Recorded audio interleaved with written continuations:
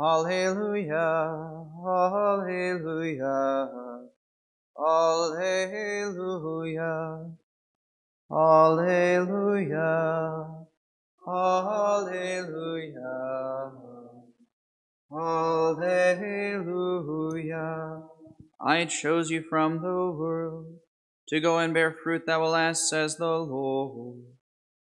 Alleluia, Alleluia,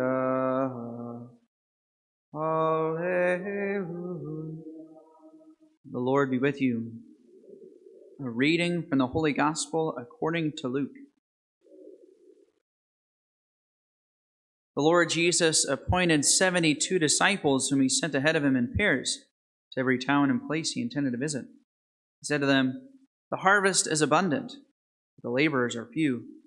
So ask the master of the harvest to send out laborers for his harvest. Go on your way. Behold, I am sending you like lambs among wolves. Carry no money bag, no sack, no sandals, and greet no one along the way. And whatever house you enter, first say, 'Peace to this household.' The peaceful person lives there, your peace will rest on him. But if not, it will return to you. Stay in the same house and eat and drink what is offered to you. The laborer deserves payment. Do not move about from one house to another. Whatever town you enter and they welcome you, eat what is set before you. Cure the sick in it and say to them, 'The kingdom of God is at hand for you.'" The Gospel of the Lord.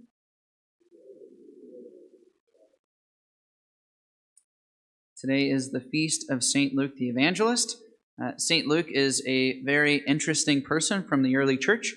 He was perhaps the most educated of many of those first Christians. So St. Paul was a great scholar of Judaism, right? St. Luke was a great scholar in all of the secular arts and sciences, right? St. Luke was a doctor by trade, and in the ancient world, becoming a doctor would have been kind of like you had to go through all sorts of schooling to get there, very similar in our modern day, which means that St. Luke would have had a great education all the way up until specifically learning about medicine, right? So he was a doctor. And because of that, his writings, right, are very accurate in terms of history. This is one of the really interesting things. I was just talking with some of the Wabash students last night that basically over the last 100 years in biblical scholarship, scholars have been very skeptical about the authenticity of the books of the New Testament and the Old Testament, very skeptical about the things that take place in the Scriptures. And yet in our modern age, especially in the last 20 or 30 years, there is a huge swinging of the pendulum in biblical scholarship because so many things in the Scriptures that people thought there was no way that these could possibly be true, right? Archaeological discoveries keep confirming different things in the Scriptures. And then also the more we learn about ancient history and those ancient civilizations, the more we're realizing it is matching up. And St. Luke is one of those cases where this happens time and time again. St. Luke, all throughout his writings in the Gospel of Luke and in the book of Acts, he's mentioning all sorts of different places and people from which we know a lot about from other historical sources. So presumably, if St. Luke was making these stories up, or if somebody was writing this a long time after they had taken place, it wasn't a first-hand witness, presumably there would be a lot of historical inaccuracies, right, in the Gospel of Luke and the Acts of the Apostles. Right? And just to give you an example, one of my seminary professors, he was one of these skeptical scholars, right? He once said that he thought the Acts of the Apostles had to have been written at least 150 years after the days of Jesus, right? So somebody was writing it long after the death of Luke and Paul and all those people, right? And yet the more scholars study this, the more accurate they find historically all these different minute details are in Luke and in Acts. So this is one more example of history and archaeology confirming many of these things in the Scriptures. Something else I find that's very interesting about St. Luke, as I said, right, he was a very well-educated man. He had certainly established himself in that ancient society. And yet St. Luke had the humility to leave all of those things behind and to go on all the different missionary journeys of St. Paul. And he didn't go on all of them. About halfway through Paul's ministry, St. Luke became one of his most faithful companions.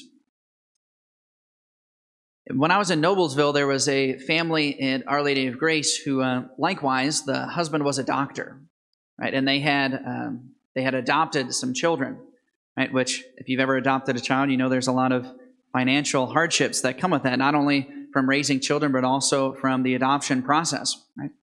And so he was a doctor, and he had adopted a few children, and he and his family made a very inspiring and radical decision to become full-time missionaries in Central and South America. This man makes a point when he's on mission. He doesn't tell anybody what his career is because he doesn't want anybody to know that he's a doctor, because he knows as soon as he tells people he's a doctor, they're going to stop wanting to talk to him about the faith, and rather they're going to want to bring to him all the different sick of the neighborhood. I always thought that was very striking, that is their practice. This man who is a doctor, right, recognizes that what people need more than anything else is not to be healed physically, but spiritually. And St. Luke saw this too. This is the exact opposite of how so many people think in our culture. In our modern secular age, so many people have neglected to see the need for God and try to find happiness, contentment, and lots of different things, right? In their accomplishments, in physical health, and psychological health, et cetera, et cetera. Not that any of those things are bad. But what we need more than anything else is God. St. Luke saw this. His parishioner in Noblesville saw this. And I wonder if all of us truly recognize this. Give you an example. I think many of us as Catholics, I think all of us are very passionate about doing works of charity. Many of us, when we were raised in the faith, or maybe even in our current life, right, we find ways to serve the poor and the needy. Even when high schoolers and college students, often when they go on mission trips, right, most of what it is oriented towards is works of charity. I would say a large majority of Catholics participate in charitable works.